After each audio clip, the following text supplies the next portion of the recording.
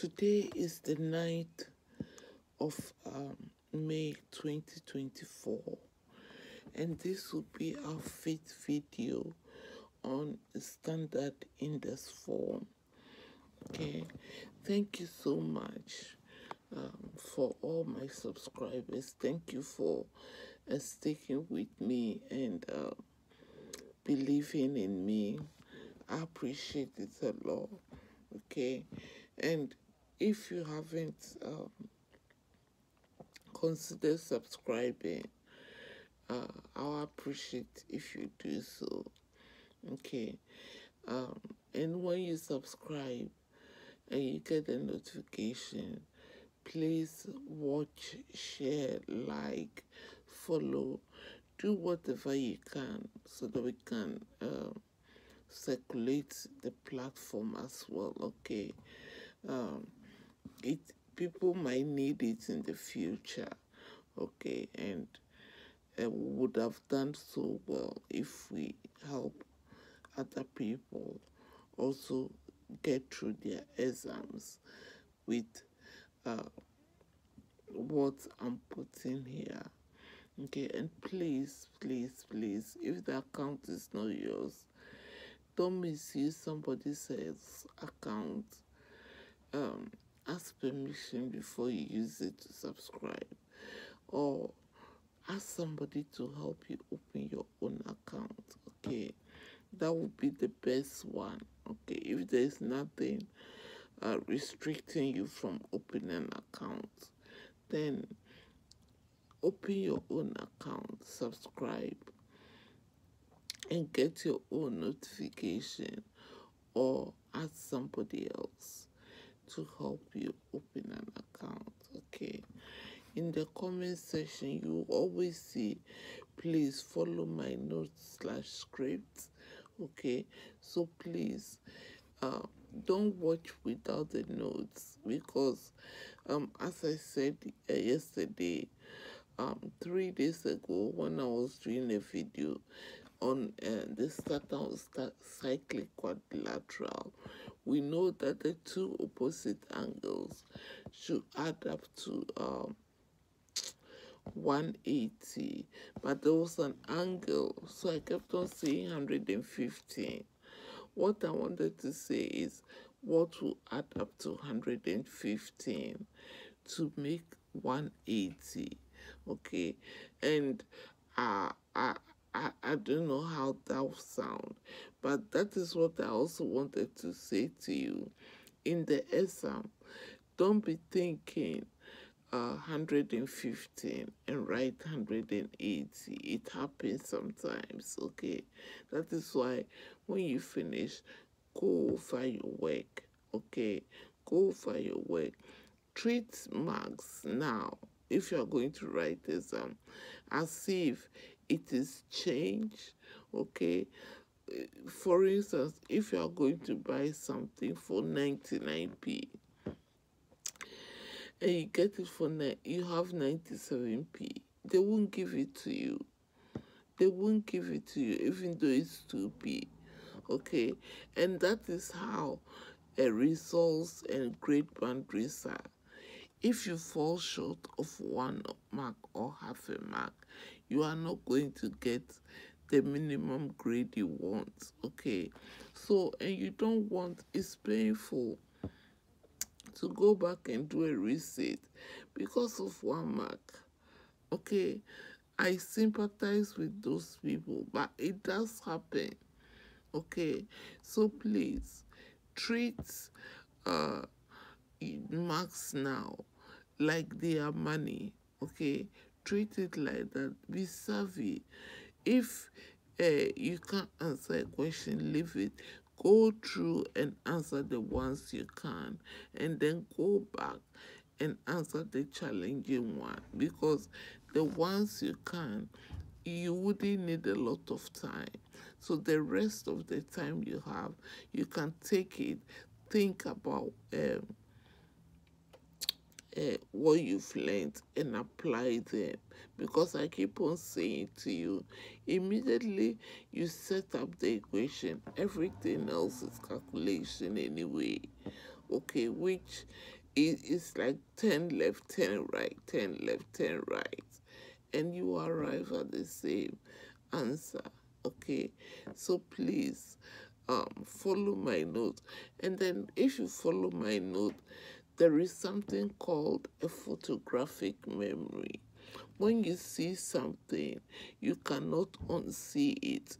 So for instance, there are things I know in maths that you can't convince me otherwise. Okay, and at times um those maybe those were challenging topics for me when I was younger, but because I've spent a lot of time just going over and going over to understand it, now I can see it like circle theorem. I don't know the theorem offhand, um, like the names offhand, but immediately I see a question, I know what to apply. Okay, so that's how you should uh, learn maths. So immediately you see it, your mind just goes and say, oh, I've seen this before, I know how I should work this out. Okay, nobody is like your second nature. You know how to brush your teeth, nobody will teach you that, but you learned it when you were a child. How do you think that you are 18 plus now and you can do it without your parent? It's because you've done it over and over and over again. And that is how learning is. Please beware of scammers. That is another tip, okay, for your exams. And beware of scammers, please. Don't fall for it. We want money for orphanages. It's not coming from me. Donate money for this cause. It's not coming from me. Please don't fall for it. Watch last video for recap. We did addition in standard form. The first case where the powers are the same, and the second case where the powers are not the same. Okay, I found the need to do this because the exam possible questions, there was a question in that where I used different methods. Okay, so I thought, let me just go through standard form because they might ask you to leave your answer in standard form. Okay, we've just finished said, so um, they might ask you to leave your answer. So if you don't really understand it, it will be a problem. So please, if you don't understand it, watch the earlier introductory videos and then watch this series from the beginning. Okay, you can watch the introductory video.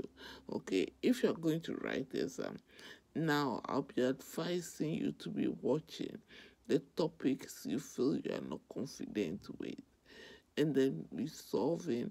So the possible exam questions, I did like 50 of them.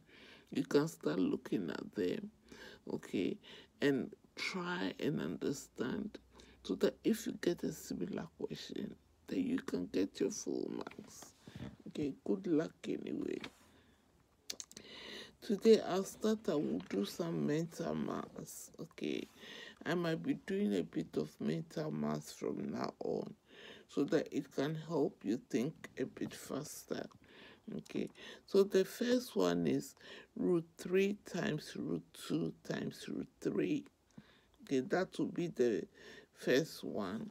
Okay, now root 3 is 3. From what we learned in said, we have videos on said. So the answer will be 3 root 2. So that will be my answer here. Okay. The second one is root 7, root 3 times root 7 times root 7. Root 7 times root 7 is 7. So that we have 7 root of 3. So that will be our answer here. Third one, root 6 times root 2 times root 2. Okay. So root 2, okay, is 2. So we have 2 root 6. That is here. With time, you will just see it and you know. Okay. Now here, root 7, root 3. 21 also can be written root 7, root 3. Okay. So root 7, root 3, I can write it as root 21. So root 21 times root 21 is 21. Okay. So that will be my answer there. Now let's go on. Today we are going to look at the subtraction. The subtraction is similar to what we did last lesson, the addition. Guess that here the powers of 10, instead of adding, we subtract. Okay, so the case 1, the powers are the same. Okay, as we did. So you have 3.2 times 10 to the power 3 minus 2.5 times 10 to the power 3. So we add the numbers. 3.2 minus 2.5, which will give us 0.7, and then 10 to the power 3, because the powers are the same. You remember last lesson I said this is like in algebra, 2.2b minus 2.5b. So the b's are going to come out. So you treat this one also similar like that. So now you have 0.7 times 10 to the power 3. Now 0.7, that is not a standard form, okay, because it's less than 1. The video, the standard form should be less than, greater than 1, and less than 10. Okay, so that one here is not a standard form, so we can leave it here. So we have 7.0, or 7 times 10 to the power 2. Okay, because we are going to move the decimal here one place towards the right hand, so it will reduce this power here, okay, by 1. Now we have 7.0 times 10 to the power 2, so that'll be our answer. So 3.2 times 10 to the power 3 minus 2.5 times 10 to the power 3 will be 7.0 times 10 to the power 2. So here the powers are the same, okay? Or you can write both numbers out in full and subtract and convert it back, as we did in the addition as well, okay? So here you can write both numbers in full, okay? So let's look at that.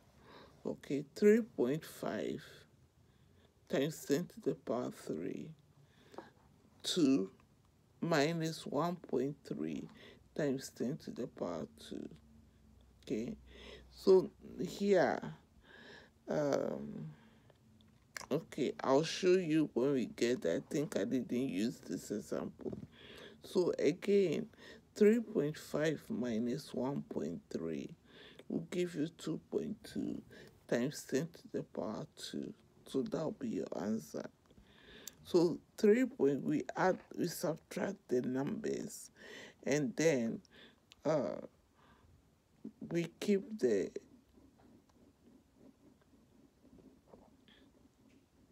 we keep the 10 to the power 2. Okay. Okay. As I said to you, if it's algebra, you just keep the numbers. Okay. It is in multiplication that you add, and then in division you subtract. Sorry. We'll do the multiplication next time. Sorry. Okay. So the subtraction is basically like uh, the addition. I'm clarifying here, please follow my note. It's basically like the addition. You subtract the numbers parts, and then if the powers are the same, you keep the power. Okay. Now, so this is another subtraction. 2.7 minus 1.1 there, and then times 10 to the power 5. Okay. So this 10 to the power 5 is out. So for instance, if you have 2.7 times b minus 1.1 times b, then you get 1.6b. Okay, so that is in algebra. So here the powers are the same, so we bring the powers out and then we subtract the number. Like in addition, we add. So if you subtract the number part, you get 1.6. So 1.6 times 10 to the power 5. Okay, if we had got 0.16, then we have to convert it to 1.6. Or if we had got 16, then we have to convert it into 1.6, which will end up affecting um, the powers. Okay, the 10 to the power, whatever we have. As we saw earlier, okay. Now, the fourth one, 5.3 times 10 to the power 4 minus 2.2 times 10 to the power 4. So the 10 to the power 4 will come out, and then we subtract the numbers. So 5.3 minus 2.2 is 3.1 times 10 to the power 4. That is if the powers are the same. Now, if the powers are not the same, okay, for instance, this one, okay, the powers are not the same. Okay, how do we do that? Look, so we can change it to a whole number. So if I have 3.2 times 4 to the 10 to the power 4 minus 2.5 times 10 to the power 4. Now, in the question, the powers are the same. But you realize that 3.2 minus 2.5 will give you 0.7 times 0.4. Okay, so now the 0.7, you need to do it as 7 times 10 to the power something. Okay, so here, okay, 3.2 times 10 to the power 4. So I write the 3.2 out. Okay, 10 to the power 4. I move the decimal 4 places towards my right hand because the powers are positive.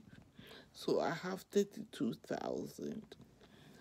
2.5 times 10 to the power 4. I move it 4 times. Okay, so I have 25,000.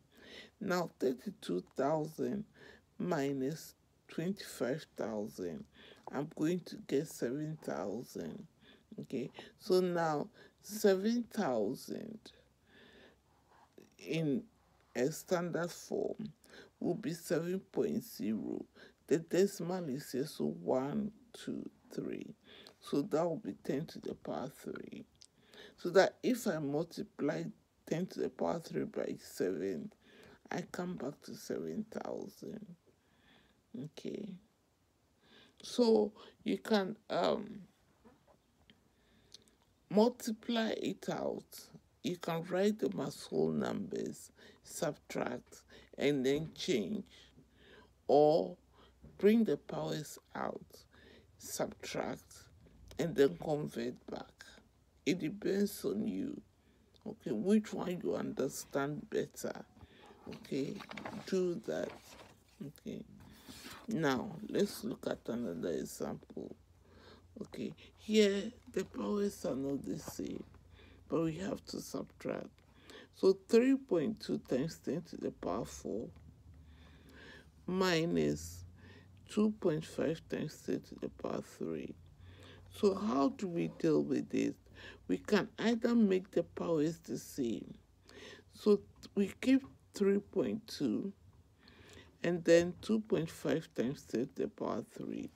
We change the powers to be 10 to the power 4. In that case, um, 2.5 becomes 0.25.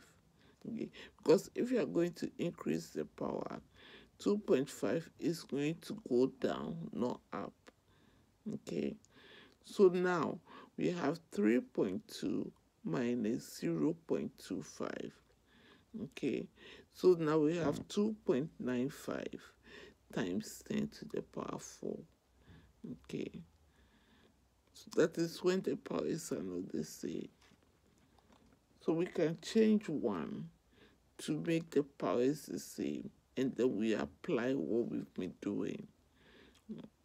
Okay. On the calculator, if you want to use the calculator, okay, I said to you, ask your teacher to show you this because it's very, very important. Assuming you have a calculator, maybe they might ask you to show working, but if you have a calculator, you can check your answer. As I said to you, I don't have my calculator there because I've borrowed it out. Okay, I've given it to somebody who is writing their exams as well. So, what I couldn't bring it to show you, but the exponential sign is on your calculator. You can go and look for it, or when you go for your revision class, ask somebody to show you, or ask your friend or your teacher to show you. Okay, so assuming you want to check this answer on the calculator before you start, you type 3.2, then you type in your exponential, and then you type 4. Then you subtract 2.5 exponential, you type that in and type 3. Okay, it will give you this answer. Assuming you are not using the calculator, but it's a calculator paper, then you can use the calculator to check your answer, to guide you to this point. Okay, because if you don't get this answer right, then everything you've done here, you might get maybe a mark here. But if you want to get this mark as well, okay, as I said to you, treat your marks now as if maybe you are going to buy something and you are short of 3p or 2p. They will not sell it to you, okay? Except the person is very, very kind. But even they might not give it to you. They might just tell you, come back when you have the p. That is if you go to somebody who is very shrewd, okay? That is what I have for you today, okay? I hope the mental math helps you, and the starter mental math, okay, helps you, so that it will help you be on top of your game, okay? Please subscribe, share, please. If somebody is struggling at this point, and you know, don't keep quiet, give it to them, let them watch, okay? If they can't hear me, I'm sorry, but after one or two videos, they will hear me, okay? It's like if they follow my notes/script, they will hear me, okay? Please, beware of scammers, okay? I'll keep on saying this, because it will be, don't be, if you inbox me and say that you donated to my charity, it is a good thing to say, but I don't have a charity, I don't have orphanage, I'm not looking after amputees, okay? And I'm not soliciting for funds. If I'm doing that, I'll let you know. I'm not doing anything like that. Okay. So please don't let people scam you. Thank you so much for watching today's video, and I'll see you in the next.